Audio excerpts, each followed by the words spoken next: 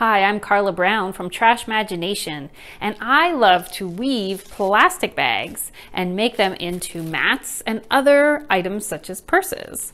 And I'm going to teach you a tutorial today on how I do that on a floor loom like this one. This is mine, and the process that goes into getting the loom ready before I start weaving. Now, I first learned how to weave from an instructor at the Workhouse Arts Center, and my instructor's name was Marilyn Harrington. And she taught me a lot about how to weave with typical fibers like cotton. I had to adapt that in order to be able to weave with plastic bags. So many of the things she taught me are still a part of what I do today, but then I've had to improvise in the years since because plastic bags do not behave exactly like cotton. Now for the first step, I set up my room. I have here on one side of my living room my floor loom, and then across the living room I set up my story loom. Now, you don't actually need a story loom. You just need something that will keep your threads straight as you're putting them through your loom. A great substitute for a story loom is a garment rack like this, which I purchased at Target for about $40.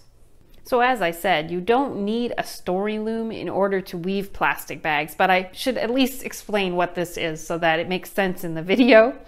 So I took a weaving course from Susan Barrett Merrill. It's called her Weaving a Life course, and it's a great course if you have an opportunity to take it. And in that course, we learned all sorts of different weaving techniques, but one of the methods that we use is called tapestry weaving, which is a different type of weaving than the type I'm doing in this tutorial, which involves a floor loom. And it involves putting a warp up and down on this space. So you can see this loom, basically the way you would weave is you would weave back and forth across this space. So I use it when I'm putting the warp on my floor loom, because what I'll do is I'll run the warp all the way across the room and then hook it up on the top here just to keep everything in line. And so again, you really don't need a story loom, but I just want to explain why I have this rather complicated looking contraption in the video so that when you do your weaving and your warping, that you're not wondering if you have to have it in order to do the project.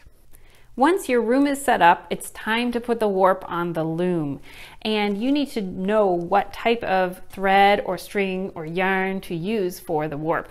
And when it comes to plastic bag recycling, it's quite open-ended what you might use. The number one thing is you want to use something strong that won't break while you're halfway through your weaving project. And the way you test to see if it's strong enough is you just take the piece at the end and you try to break it with your hands. And if you pull and it breaks, it's not strong enough. But this one passes the test. And this, for example, is a regular weaving cotton. I get most of my warp materials from Upcycle Recycle, which is a creative reuse center not far from where I live. So you don't need to go out and spend a lot of money on warp materials. You can just use whatever strong threads you have. Now it's time to thread the loom.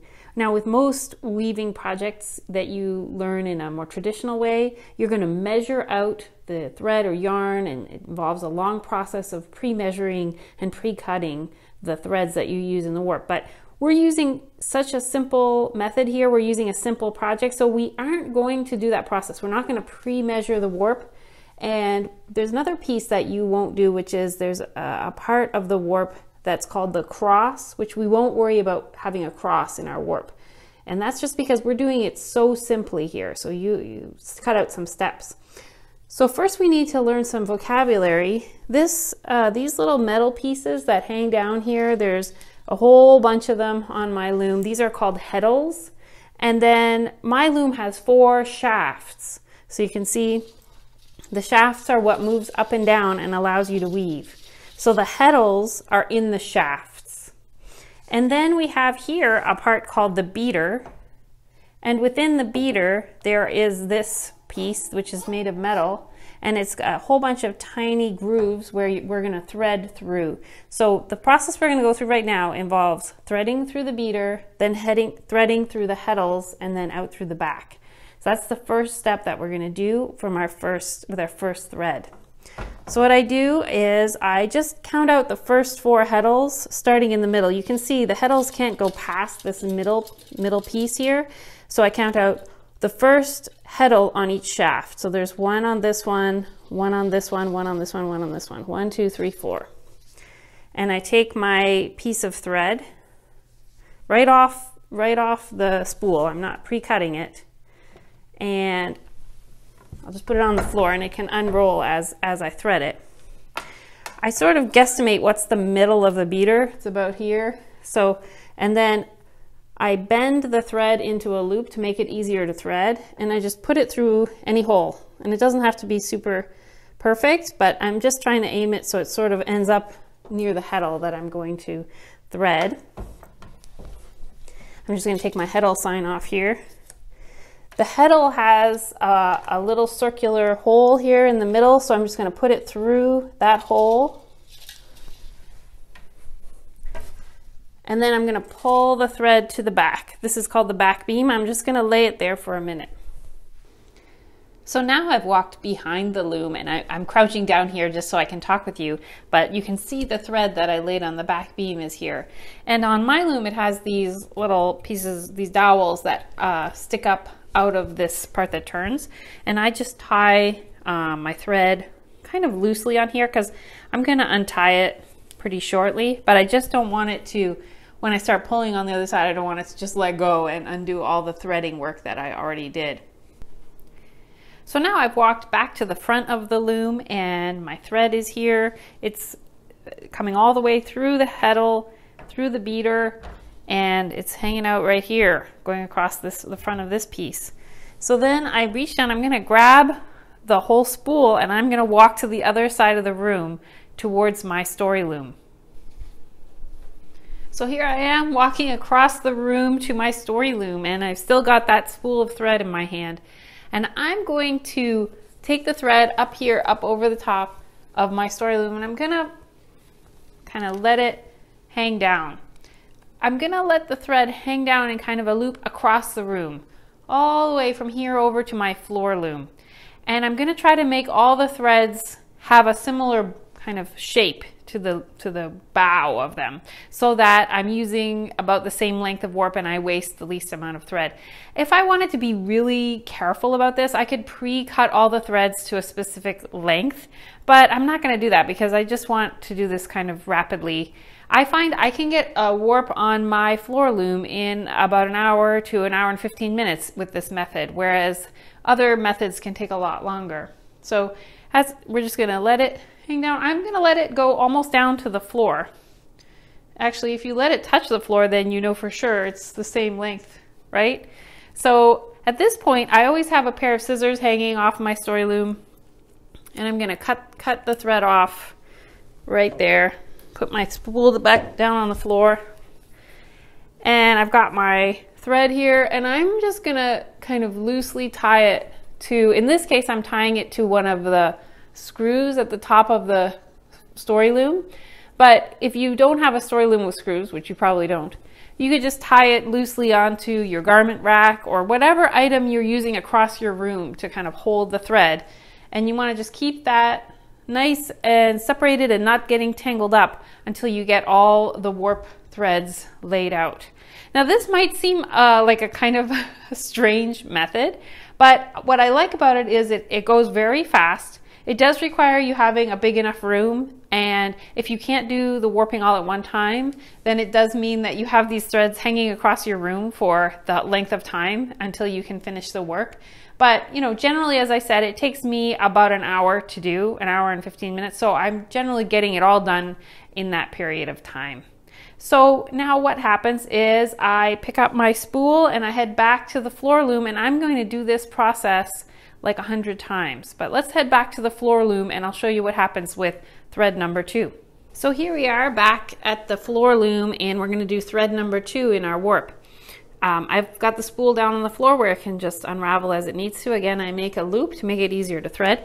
Now the beater has a lot of grooves, but I'm not going to go in every single groove. And the reason why is because it's really great to go in every groove when you're using a very fine item for your weaving, but plastic bags are not a fine item. They're a very blunt item. So we're gonna go every second loop, and that is plenty. I have done every loop. When I started out, I used to go in every single hole, but now I just found it was too much warp going on, more warp threads that were liable to break. Just more concern than necessary. So it's hard to see here, but I've left a gap in the beater, and then I've gone into the next loop, and then I pull the beater forward so I can see the heddle. And now I'm gonna put it in the second heddle in the second shaft. So it's in shaft number 2, and I'm gonna go in that little hole in the heddle, just like I'm threading a needle. And I pull it through, and then again I'm just gonna pull it through to the back beam. And in this, what I start doing at this point is I untie the thread I had on here already once. It was only very loosely tied, and I just put them together. I tend to tie them in groups of 8 just to have less knots to untie later. So again, get the heddle kind of in position there. Now I've got the second thread in position. I'm gonna head back here, and I'm gonna walk across to my story loom. So I'm walking across the room with my thread, unraveling it as I go, and I want to make sure that I keep the spool on the correct side of the previous thread. So I wouldn't do this, for example, because then I'm creating a crisscross, and that's when tangles start, and that's when warps become big tangles that are no fun to work with. So I want to keep this thread. In this case, I'm going to keep it behind the thread I already did. Warp number 2 is on this side. Now when I start warping in that direction, I'm going to go and have an spatial awareness that way. But for now, what I'm doing is keeping it on this side of thread number 1, and I'm going to unravel it down until it is touching the floor, just like number 1 was. And that nice curve is in the same angle, and I'm going to just let that go down to the floor. Luckily, thread doesn't break. And cut it off again in a similar way that I cut off the previous one. And just like when I was tying the thread on the back beam and I untied the previous knot, it's pretty easy. Again, I've only loosely tied it. I'm going to put them together and get them all lined up. Whoop, and then tie a loose knot here. Now, I mean, it is very likely these are not exactly the same length, right? There's going to be some inches of difference. Although, as I look down, they're very similar in their curve. So that's a good thing. And I'm, having an awareness that I don't want them to get tangled up with each other. I could, if I was really worried about it, I could start tying them separated. But I find if I keep them in groups of 8, that's fine. That's not enough to get all tangled up together if I keep them generally or not twisted around each other. That's what we're aiming for here. So that's how you do thread number 2. Now I would head back and start thread number 3 in the same process. Skip a hole, go in through the beater, do the third heddle. So I'm gonna go ahead and do thread number 3, thread number 4, and then I'm gonna show you how you would start going in the other direction across the loom with the rest of your warp. So now you can see I have my first 4 threads put in the warp they're all on this side of the loom, but I need to start putting some threads on this side of the loom, or else my weaving will be all over on the right hand side, and that'll limit how wide my piece can be. The only trick with this side is that you're always going to want it to go 1, 2, 3, 4. So if you started here 1, 2, 3, 4, it wouldn't be correct, right? It would be 4, 3, 2, 1, 1, 2, 3, 4. So the trick is to find that 4th shaft, that 4th heddle, pull that across first, then the 3rd one, and I tend to just kind of line them up like this to remind myself that I've got to do them in the right order. It's really important they get put in the right order, or your weaving is not going to work. So you can see I've pulled out 4, 3, 2, 1, which is parallel to 4, 3, 2, 1, 4, 3, 2, 1, 4, 3, 2. I got to make sure that it's 1, 2, 3, 4, 1, 2, 3, 4, 4, 3, 2, 1. I cannot switch the order, or when I weave this thing, it won't make any sense whatsoever. Okay, so let's push the beater back into position. We'll grab our next thread. So when I'm warping on the left side of my loom, I'm actually kind of going 4, 3, 2, 1. Again, I'm going to skip a hole and I'm going to go into the next hole.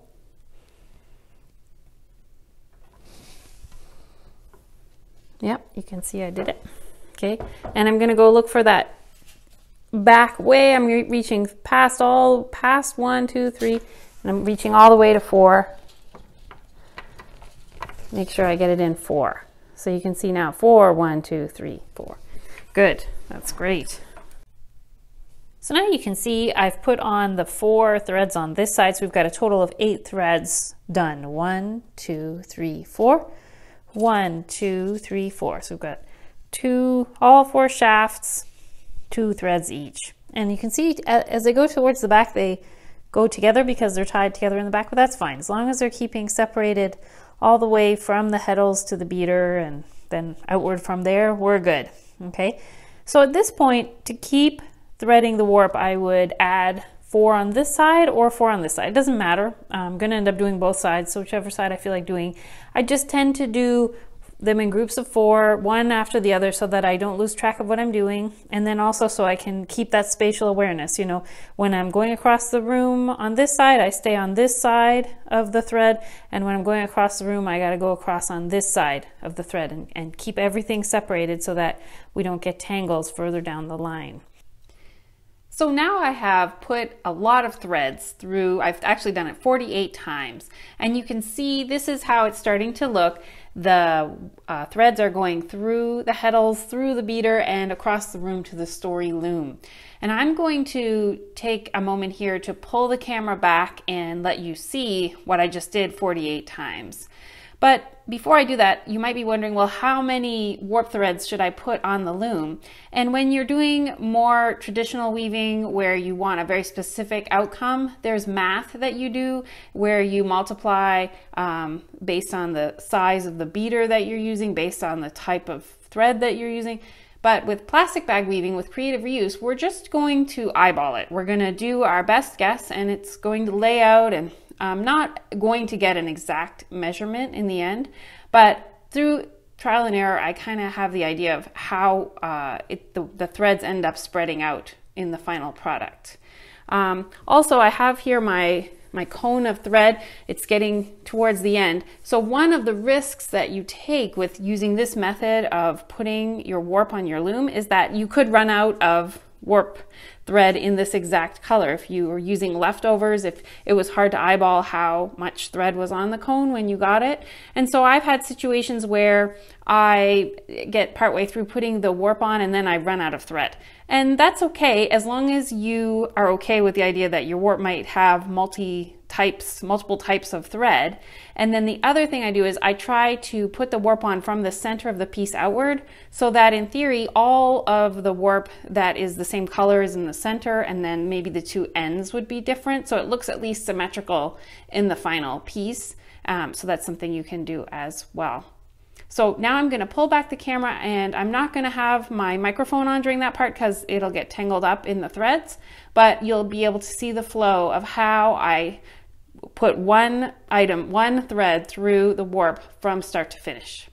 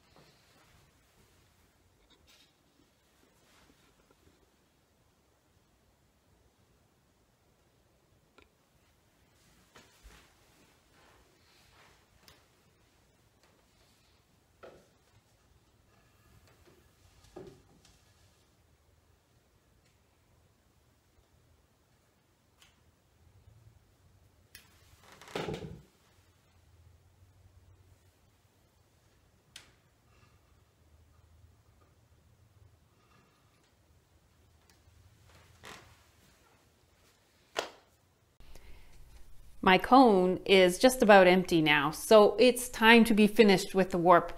It's about the distance, the width that I wanted anyway. So if you take this, it's almost a foot wide. And generally that's the width I tend to weave with plastic bag weavings. That works with almost all the projects I make. So now I've got the warp threaded all the way through the loom, and it's time to start tying it along the back beam to solidify it so it doesn't slip off. And we're gonna go to the back of the loom now to do that process. So I'm behind the loom now, looking out towards the story loom through there. We're looking at the back of the heddles. It looks a little bit like when we're in the front, but it's a mirror image basically. And what you can see here along the back is that I have 8 sections of 8 threads each. I ended up putting 64 threads to make my warp. I think I said like I was gonna do something like 80 when I started, but this is when I ran out of thread, and this is a sufficiently wide warp. So that's what we're gonna go with. So I tend to group the threads in groups of 8 just to make it easier for me to quickly see at a glance how many threads I have warped, and I just like to be consistent that way. So we'll start with the first one here. I'm gonna take it off the little peg it was on, and I'm just gonna tie a knot.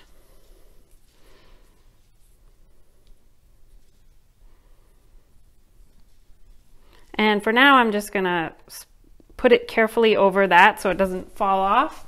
I'm gonna repeat that 8 times until I have all of them finished. Then there's this piece underneath the loom. It doesn't turn right now because it doesn't turn unless I'm pulling up on a pedal in the front.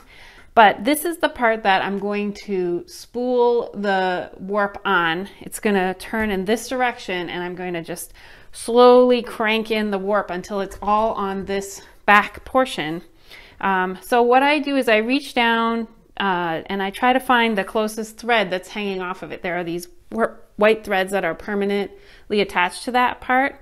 And I take the knot, and I'm gonna try to bring it up closer to there so you can see it. So I basically double it over on itself.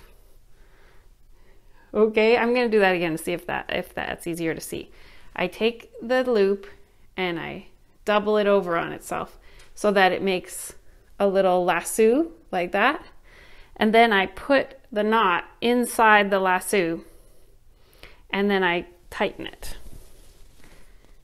So they're basically attached to each other now without tying a knot. It's really easy later to undo this by just loosening the lasso. It's just a super quick way to attach the knots to the part that attaches to the loom. So I'm gonna do that one more time so you can see the whole process. I just peel off my section here, tie it in a knot. Then I reach down and find the closest white thread, put it back on itself. It's a little bit like magic. And then a lasso through and tighten it around the knot. So I'm going to keep on doing that with the other 6, and then I'll show you what happens next. So now I'm going to show you how I start cranking the warp back onto this part that spins in the background. My left hand here is over on a sort of handle that I push down, and that's going to loosen up the chain that's keeping this from moving right now. And then I'm going to use my right hand to spin this shaft and to pull the warp back onto it. So here I'm going to just hopefully make sense. So pushing with my left hand, that loosened up this piece, and then I'm going to start turning it. Now as I turn it, those white threads that we tied the warp to are attached permanently to this item. I got to make sure nothing gets tangled on it. And they are now spinning around and around. You can see them lined up here. There are these little knobs that they're tied to. And along the back here now, it's just suddenly all tightened up. The warp has all tightened up. I'm going to keep turning it. And you can see the warp is starting to move back over the back beam and onto this item. Now I'm going to take a quick peek and make sure that they are staying in alignment, and they might not all have the same tightness at this point, but they will in a minute. So keep them nice and aligned. I'm going to keep cranking a little bit more, not too much more because we only have so much going on the other side. So we're pulling it evenly. The warp is staying evenly spread out across there. You can see it's starting to get tight now, and evenly tight, which is great. You can see that it's almost a straight line across from the heddles through the beater. Now what's happening on the other side of the loom is that all that thread that was hanging in a big loop and going up to the story loom, that is now getting pulled up. All the slack of that is getting pulled up. So I'm slowly, I'm gonna go a little bit further here, and you can see that the end of the warp is starting to peek out here on the bottom of that item, of that turning crank thing. Okay, look, you can see the loom is, the warp is coming up and getting turned onto this item. Isn't this amazing how this works? So I still have some slack on the other side, so I'm going to keep turning it. I'm keeping an eye on everything, make sure sometimes weirdly, like a bit of thread might get caught in a heddle, and you'll notice that because the heddle starts pulling out like that. But my heddles are just hanging loose there. That's really great. I'm going to keep going. I'm seeing that generally everything has a similar tension. There's not one item that's tighter than the other.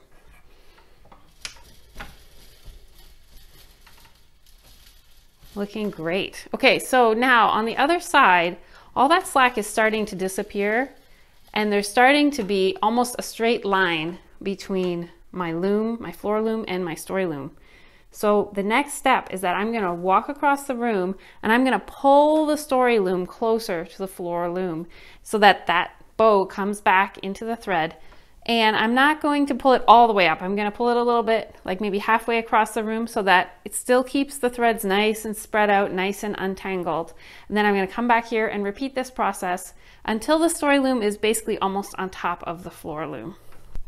So you can see the warp is now coming out of the floor loom. It's going across the room, but instead of swinging all the way down to the floor, it's kind of sticking straight out from the loom at this point, because we pulled up all the slack when we were wheeling the warp onto the loom. Now I'm going to show you how it's coming across the room up to the story loom.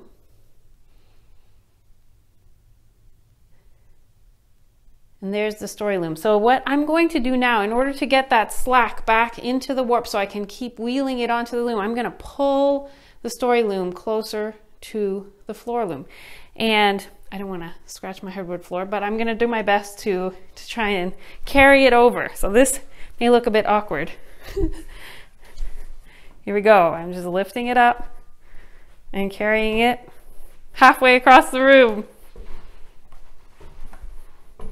So you can see the floor loom and the story loom are really close to each other now, and there's more than half the warp has already been cranked onto the shaft at the back of the loom.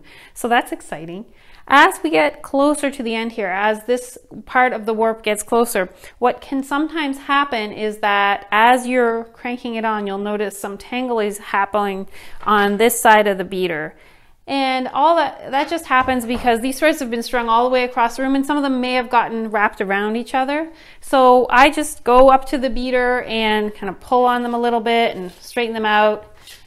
If it got really tangled, well, it shouldn't get really tangled. You should keep an eye on it and keep, only crank a few rounds each time, and then keep checking the beater, keep checking the heddles, making sure everything is smoothly moving towards the back of the loom.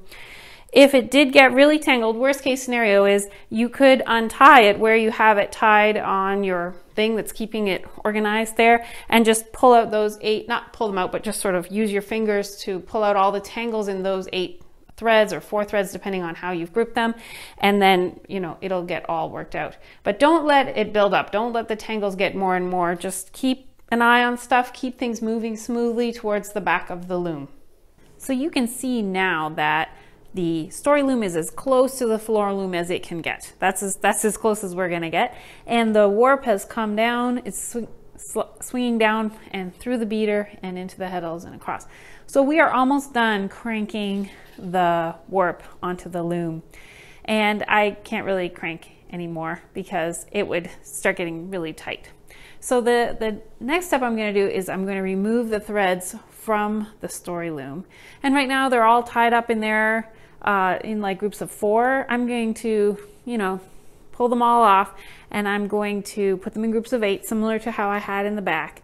And then I'm going to let them hang down over the front beam here, just through, so that they're hanging down below.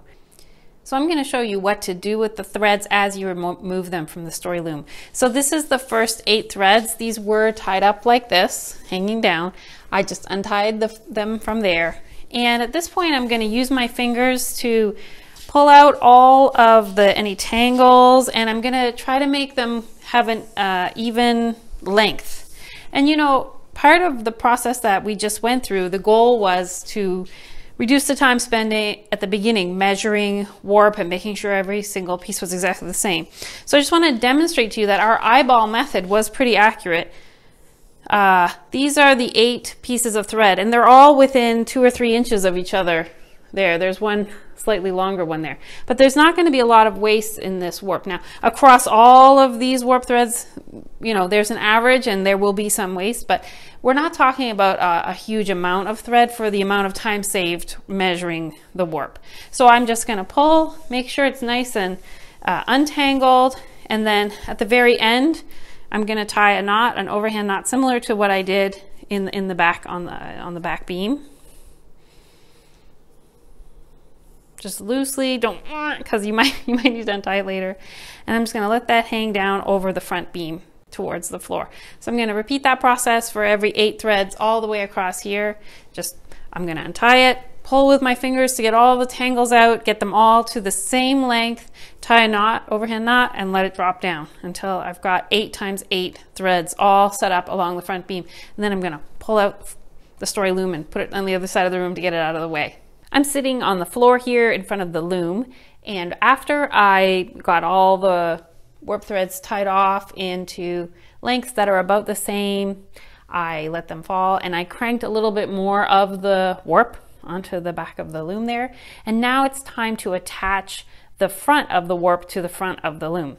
And you'll see there's this canvas here. It's attached to this thing that rolls.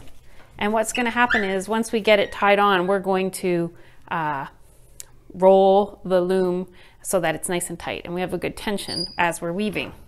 And the warp gets attached to this metal piece, this piece of metal here. On the metal, there's this yarn. So I'll show you what I'm going to do. I'll put it up on my knees so you can see. I take the yarn, and I've already made it so that the knots are about the same length, and I just put the yarn, I split where the knot is and I put the yarn through it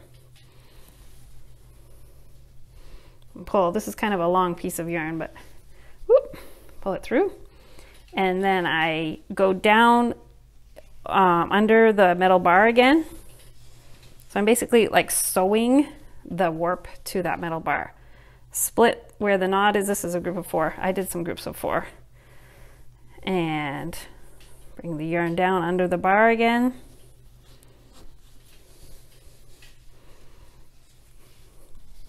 Grab the next one. Very important to keep them in the order. Split the knot, pull the yarn through, and bring it under the metal bar. So I've done that initial effort of weaving, of sewing the warp to the metal bar.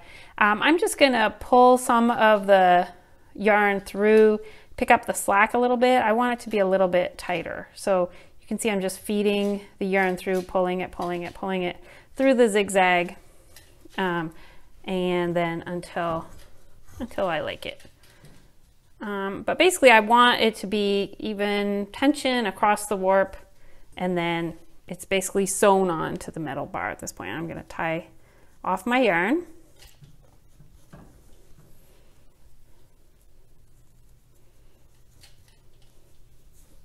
Okay, so the next step involves cranking this canvas tight. And this, in my loom, it's this little thing that lets me crank. And then there's a bar here that keeps it from rolling backwards. Now each design of loom is going to be a little bit different.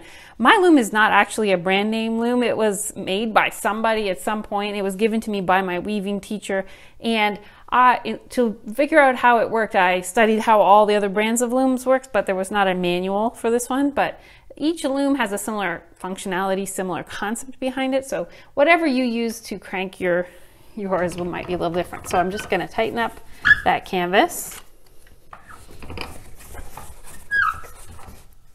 And to keep it from rolling back, in my case, I just push that little thing.